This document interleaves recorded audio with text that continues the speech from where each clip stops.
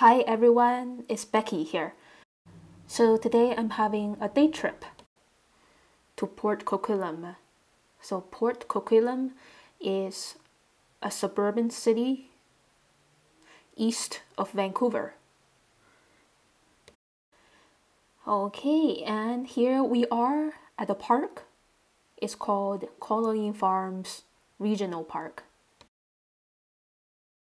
And there are multiple trails here at the park, and today we're taking the easiest and the shortest route along a creek, and we're walking over a bridge, and the Coquitlam River is right underneath.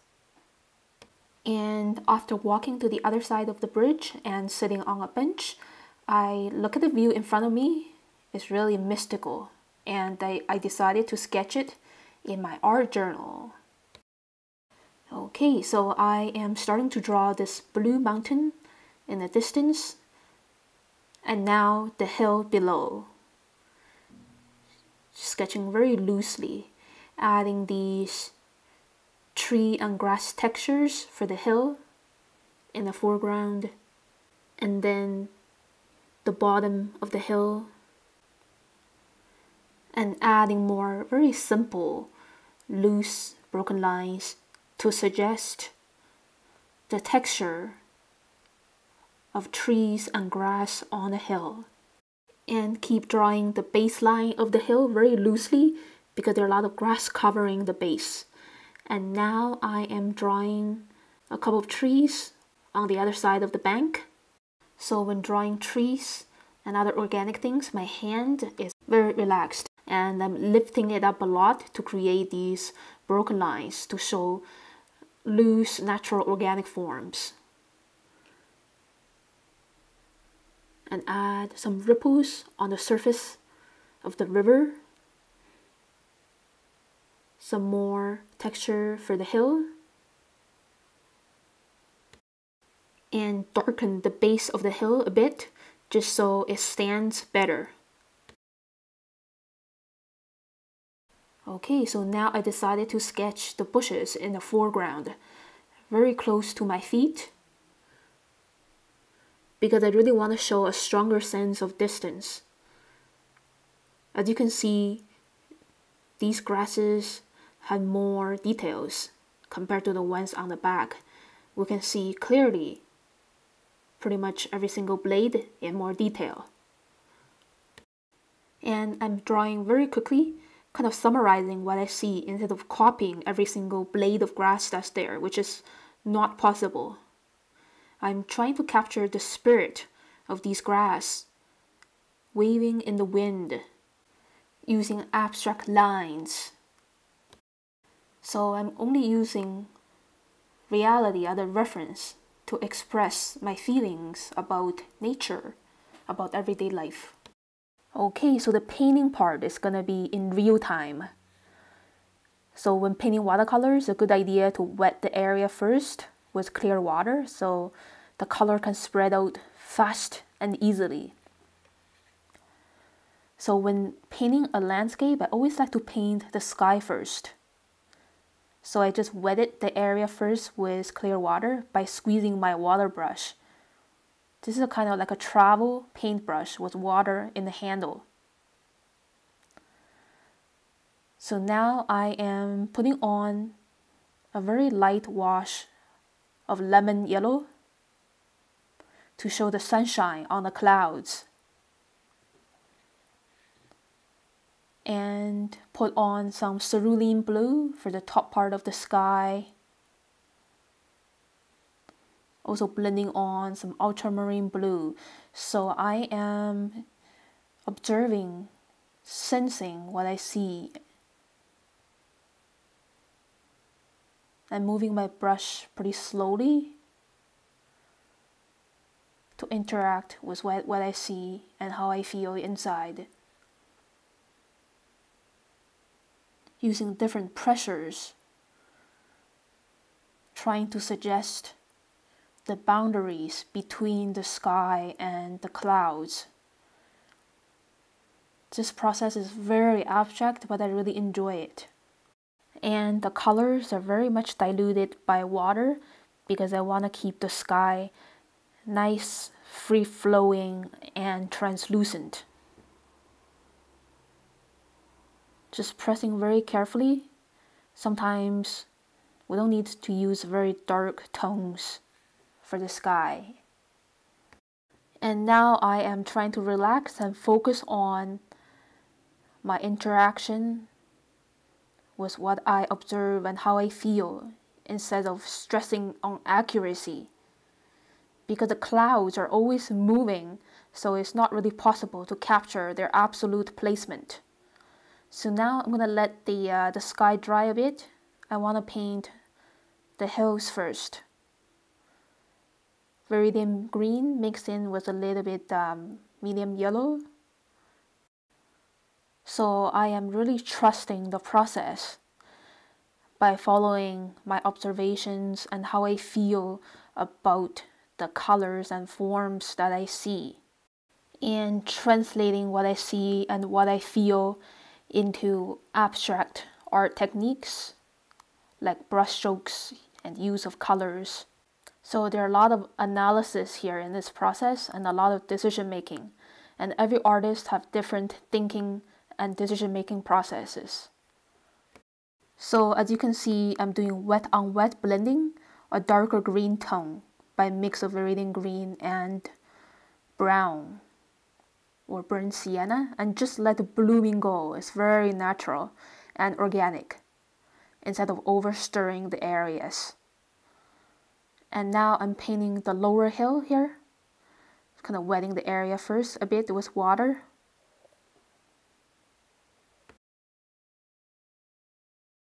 So there are a lot of nice golden colors on this hill. So now I'm just putting on orange and orange yellow. It's a really nice contrasting color with the turquoise mountain color above. Warm and cold colors together, making the picture stronger. And another kind of brown-green for the bottom by mixing orange into the leftover green. I got this color. So I am seeing, sensing, and mixing on the palette area to get the color that I felt. We can see so many more colors with a human eye compared to a snapshot. And now I am putting on some dark brown for the bottom of the hill. That's the shade area that I observe for the grass. And a bit of shade colors here and there, wet on wet.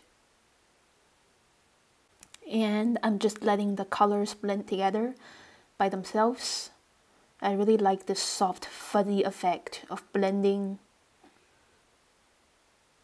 And just add on some red oranges here and there as I observe.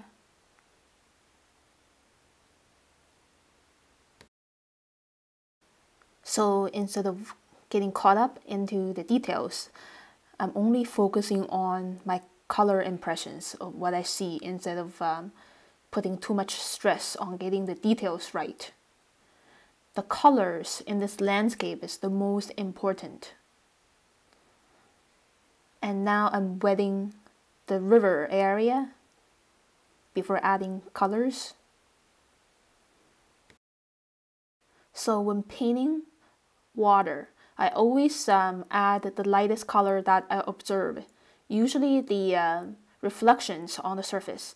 So as you can see, I'm using the leftover colors of yellow, yellow-orange, and red-orange. The colors of the trees reflecting onto the surface of the river is really important to convince the viewer that this is water is reflective, reflecting its surroundings. And now I am grabbing some ultramarine blue and just lay it down over the areas that I see. So I'm not stressing about the gaps between the grass in the foreground. Just lay it on there because this ultramarine blue is very translucent. The grass color is going to be denser. It's going to cover up these blues. So just keep painting very loosely. And using thin brush strokes here and there to suggest the ripples on water. Nice and gentle. Okay, and adding some more reflective colors for the river around the bank on the other side. Okay, as you can see, I switched to a thinner water brush. This is my Sakura water brush. It has a medium tip. It's great for finer details. So I'm adding another layer of reflective colors to give more depth for the water. Okay, so just grab some leftover orange and punch on these little loose leafy colors for the trees in the distance.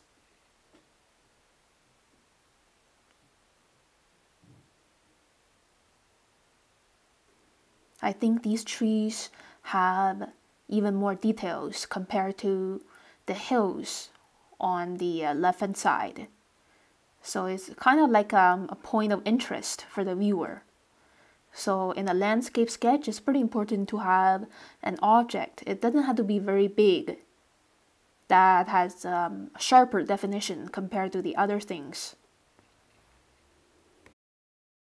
Okay, and also I grabbed some medium yellow mixed with the leftover orange to paint the grass in the very foreground, close to my feet.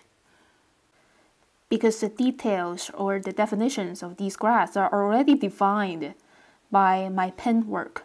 So I don't need to paint in super detail. I only want to focus on the colors. And I'm okay with painting in really large, chunky brush strokes. And now I am blending on some radiant green mixed with yellow for the bottom of the grass. The bottom of these grass are still green. So I guess this is my style of sketching. I get most of these definitions of the things that I see with pen line work, and then I just focus on the colors with paint. And painting loosely is a nice way to relax and to capture the essence of colors in a landscape. And keep adding another layer of darker tone of green by mixing in burnt sienna or brown into radiant green. Again, wet on wet, and just let the little blooming go by itself.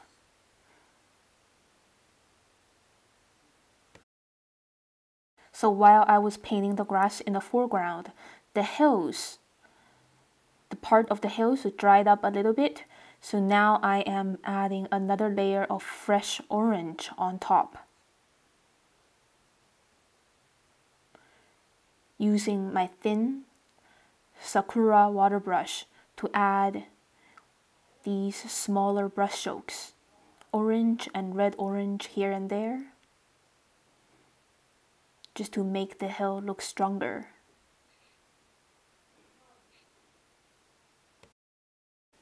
And adding a bit more dark brown shade for the bottom of this hill. And adding another layer of darker tone of green for the hill behind.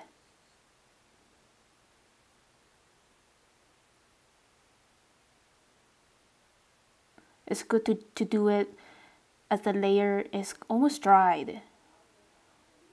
So this layer of paint can stay strong instead of getting dissolved with the layer when it's way too wet. I'm going to preserve the sky just like that. I'm not going to add any more colors for the sky. I want to keep it as translucent as that. I really like the blooming between the top of the hill and the sky. So I didn't plan that blooming to happen on top of the hill into the sky, but it looks really magical this way, so I'm not going to touch it to fix it anymore. Okay, so this bottom hill is dried up a little bit more now, so I'm adding another layer of brown, red brown. There's so many colors to see in that hill. There's so many kinds of trees and plants growing on there. So again, when adding this new layer, it's a good idea to wait for the previous layer to dry a bit. So while waiting, I was painting the other parts of this sketch, so it saves time.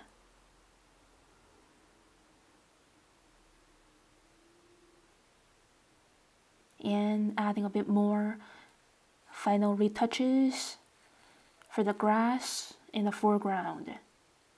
Some yellow-green here and there for the little blades.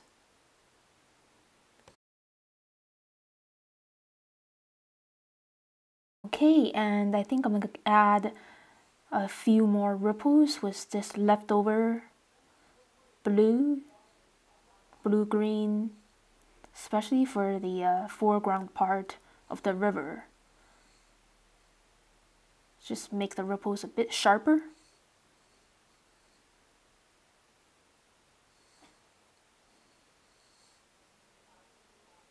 Ultramarine blue. And again, I was doing this when the previous layer of the river was dried, so the ripple shapes can stay nice and sharp. And it's done. This sketch took me about 23 minutes from drawing to painting. So when painting on location, especially in this weather, right now it's in late autumn, it's very chilly. So I had to work as fast as I could. So working fast is not about rushing. So it took me almost 10 years to sketch almost every day to be able to work faster. And it's time to go home. So thank you so much for watching my video. If you like my video, please click like and leave me a comment below. Subscribe to my channel for weekly updates. And I will see you very soon next time. Have a great weekend.